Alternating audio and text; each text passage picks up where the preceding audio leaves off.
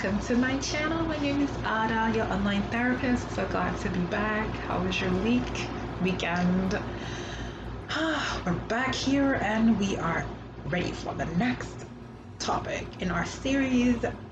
And this one I titled, well, I had to title because it was plain and simple. No need for the rhetoric. So we're talking about ethos, logos, and pathos today, guys. I'm hoping you've heard about it. Well, if you've done marketing in the university, college, or if you are a psychology student or philosophy, you should have come across these. Even if you're an English student. Why? Because these were termed by our favorite person, Aristotle, well, one of our favorite persons, Aristotle, as the appeals or rhetoric of persuasion. Three rhetorics or three appeals of persuasion, actually. So what does this have to do with our belief system? Well, if I needed to talk to you about something, how do I communicate it with you? When it comes to ethos, logos, and pathos, they're like the ways we process information. Now, how does that compute? Or, if you were to speak to somebody based on appealing to their moral, ethical stand on an issue, fairness, when you talk about Rotary Club, talk about the four-way test, this is the ethos that you are appealing to. This is, you're writing from a point of obligation, ethical obligation for someone to respond or to do something. This is usually used by religious speakers or by a charismatic leader who believes that, look, we are going to have to be responsible for our behaviors, our actions, and we have to face the consequences of our inactions and things like that. So when you talk about ethos, when you feel a moral obligation to do something, that is an appeal to your ethos, or you are processing it from your ethos. Okay? Now, what about facts? Where do we have facts and figures and evidence? Where is that coming? Well, that is called the logos, logic. Okay?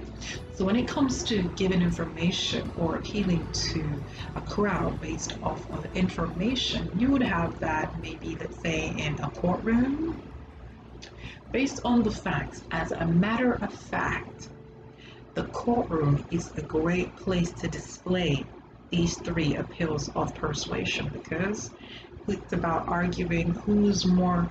It is said that the problem with law is it's not about right or wrong, it's about who has the eloquence to argue their position, which usually happens, Why do I say in the court of law? Well, when you listen to opening or closing arguments, or even the back and forth with questionings, witness cross-examination, and all that, you would notice that at some point the prosecution or the defense would say, let's look at it. Should this person be able to get away with so-and-so? In a courtroom, a lawyer or lawyers or attorneys will argue that this case is not based on facts and figures, and that means they are appealing to the jury's logos. That means there's no logical explanation, there's no evidence. In a court of law there must be evidence to back up an argument or claim, and it's on the lawyer's side or the attorney's side to say this case does not have any evidence, it's just hearsay. No one's freedom should hinge on hearsay, and therefore they will win or argue that, or that this is not a situation of it's important to look at the facts. The facts do not align with this accusation. The district attorney or someone from the prosecution would say, even though we don't have physical evidence, but it's obvious from the emotional trauma of this situation that we need more to listen. Let's look, we are human beings, A lawyer would argue that this person did this out of rage, out of hurt, out of trauma, out of anger, such as in the case of a sex worker who killed her victimizer. I believe that's the word I would use. It's like Yes, but she was abused, misused, mistreated, and, broken, hurt, and, she was enslaved against her will. And while, murder is not good, but it's like it was her self-defense. She had to kill him to defend herself. Maybe she got tired of being beat up and things like that. That is appealing to your emotional side. That what if it was you? What would you do if your freedom was taken away and you were beating and harassed and abused on a daily? What happens? This is where you would say, what would you do when you had it? The lawyer can say she's had her breaking point. He's had his breaking point, and this is why he took this action. You know, what would you do if it was you? When no one listened to you, when people thought you were lying, and maybe it's a case of continual rape, and finally had enough, and you just pushed him, or she pushed him, and then he fell and broke his head and died.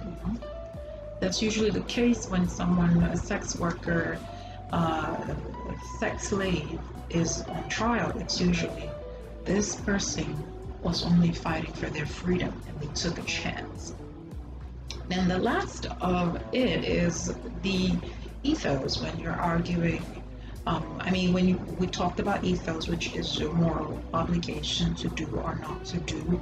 In the Christian Bible, it says not all things that are lawful are expedient, and that means it might be within your right, but is it really ethical? Is it moral? A lot of businesses are legal, but they do not do morally ethical or ethically moral things. Say overcharging. There's no law says I can't charge you 100 times more than what the item is worth. But if it's a monopoly, then everybody's is in trouble.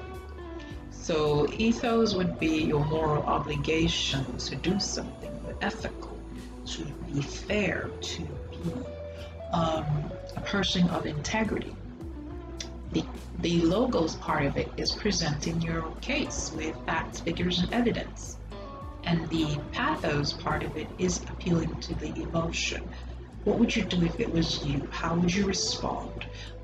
Is it wrong? Is it right? Well, right and wrong are one thing, but we're humans.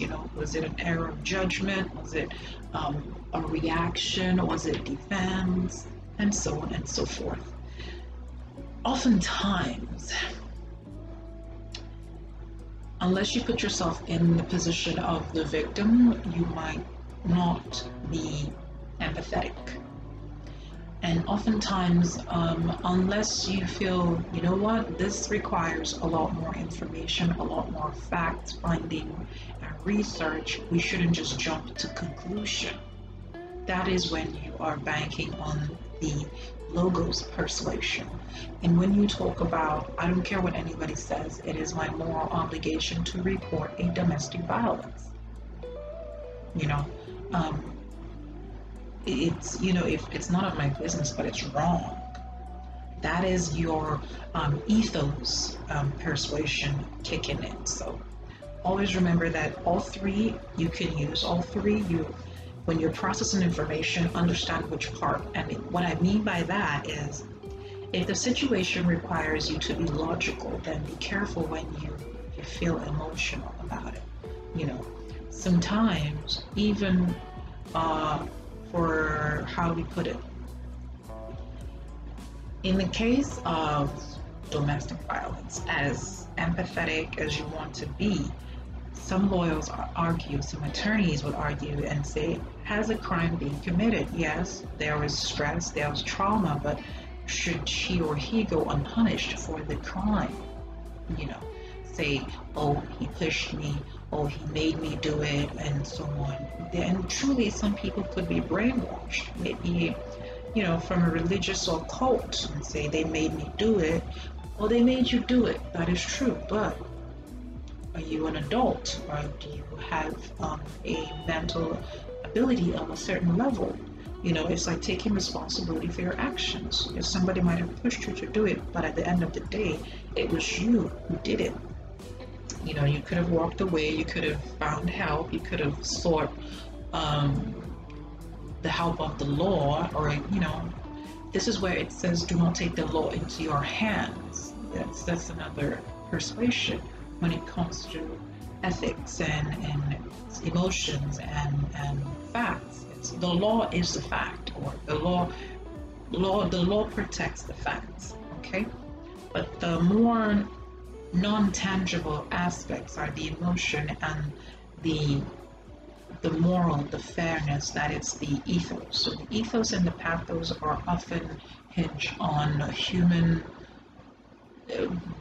believing that we can all be human, that we can all do the right thing. When it comes to logos, it's like this is required.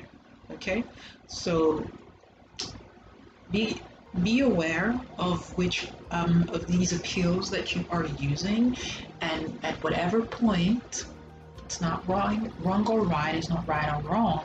It's a question of using the most effective. Advertisers use it, politicians use it on you when they're gunning for your votes. It's like, you know, don't let this person kill your babies. Don't let this person take your health.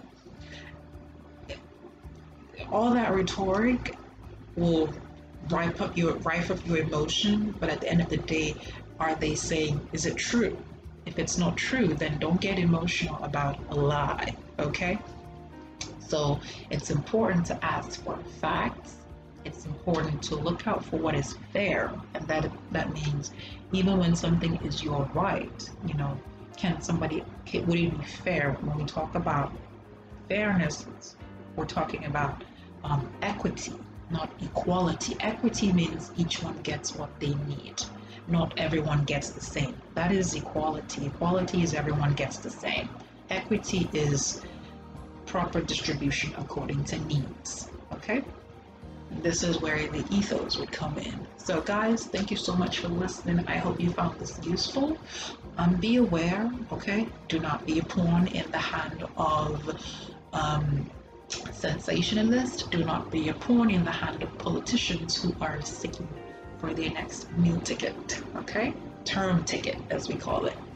So I will see you in my next episode. Look out for more on the psychology of beliefs. Until my next video, take care, bye-bye, and don't forget to comment, like, and subscribe, and share.